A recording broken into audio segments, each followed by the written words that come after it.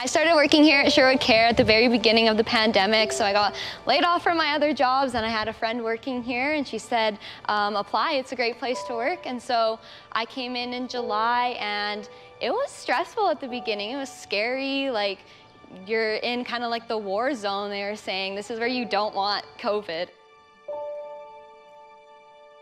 So my name is Amanda, and I've been the social worker here at Sherwood Care for 9 years. And so the entire time that I have been a social worker here at the facility, we have never encountered a pandemic. We've gone through different things like outbreaks with the flu and GI, but nothing like COVID, and nobody has. And so it really turned our world upside down. For me personally, as the chaplain, I felt the impact on the staff was real, especially at the beginning, as things were going into that kind of quarantine, isolation, kind of shutting off the outside world. And the feeling that the staff had of, you know, like any minute now this is going to hit us, and seeing all the things in the paper and reading and hearing all the things in the news, we very much felt that sense of this is hitting the community that we serve the hardest. I would be lying if I said we weren't worried. All you had to do was read the news, and the devastation in seniors care facilities was extraordinary and heartbreaking. At one point in time, deaths of seniors in continuing care facilities was the highest amount of deaths across Canada, and certainly in this province as well. So there was certainly an awareness as it progressed of how severe it was and the challenges that we had as an organization. We brought on different people into different roles, and that was very deliberate to be able to, for instance, we have infection control and support nurse who they do audits, and they're on every shift.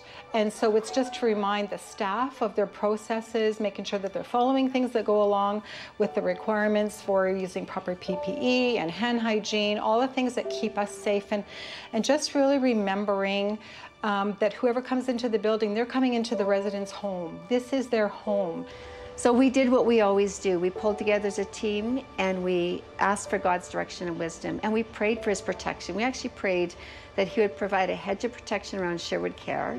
And often in that prayer we would say everybody in the building and everybody connected with it, because that included the families and the community members who supported the organization. And then we started what we do. We pulled our staff together. We shared them, this is where we're at. This is what we know. This is what we're going to do. What do you think? What do you suggest? How can we support you? And we just continued that frequent and consistent communication, because it was, sometimes changes were happening daily or weekly. And so we had to maintain that communication with them. And we found creative ways to communicate, texting, emailing systems that we hadn't done before with staff. So technology certainly played a big part of that. I started in the pandemic, so I don't quite know what it was like before, but I developed some really strong relationships with a lot of the residents, not having their families there all the time, especially like everybody took on a kind of a different role and more of like a friend and a family member sometimes. I have one resident that I'm quite close with. I go see her every time I'm here, and we were just chatting the other day how nice it's going to be when we can take the masks off, because we're so close. She tells me she loves me, and she's never seen me without my mask on, so I'm very excited for that. I know we had a resident who recently moved in, and it was a daughter, and her father was moving into here. And when I sat in the admissions meeting with one of the other staff members, she was just concerned because she was talking about how, the current place her dad was in was not, the greatest and wasn't meeting his spiritual needs.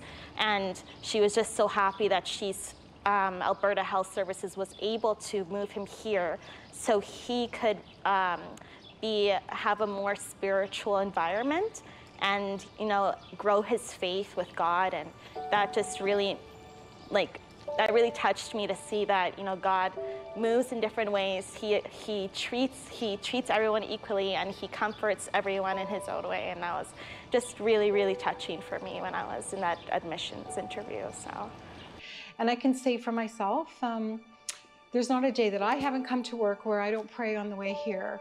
I ask that God would put an angel, a hedge of protection around this entire property, protecting those who are within, all of our residents and their families, and our staff that come to work, and our families, so that I know we love our residents very, very much, and I would never want to be the one that would bring, illness into any of them.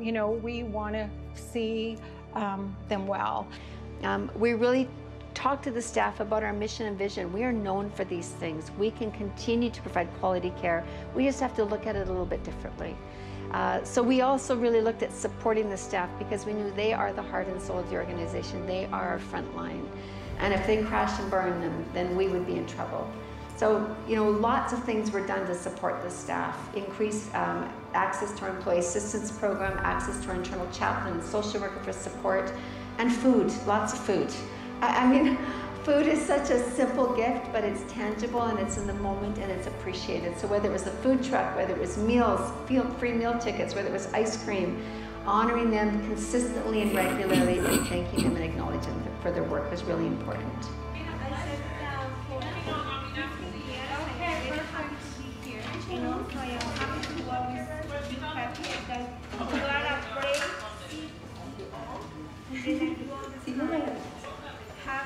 For our residents, very careful with them, and the first thing for you and your mind is to keep them safe and protect them, and also you protect and have faith in our staff. I love the staff. Yeah. Thank